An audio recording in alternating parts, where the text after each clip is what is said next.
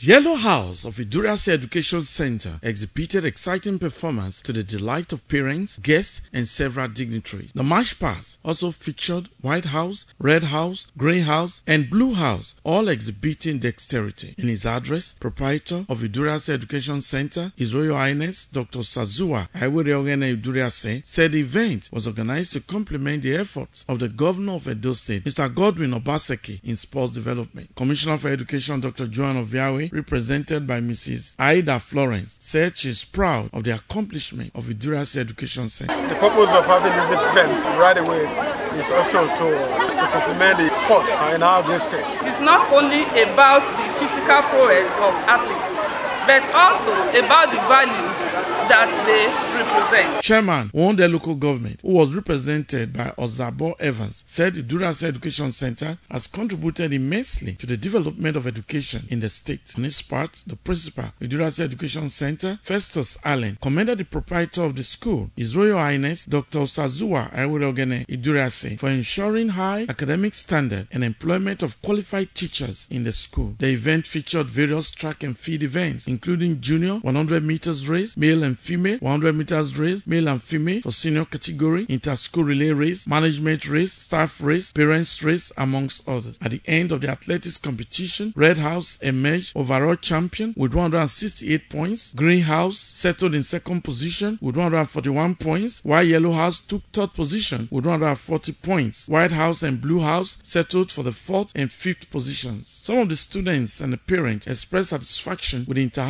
sports competition of IDURIASE Education Centre. IDURIASE Education Centre, with the motto Integrity and Excellence, is located at Kilometer 7, Benin Auchi Road, Benin City. Eghosa Agbonlahor, ITV News.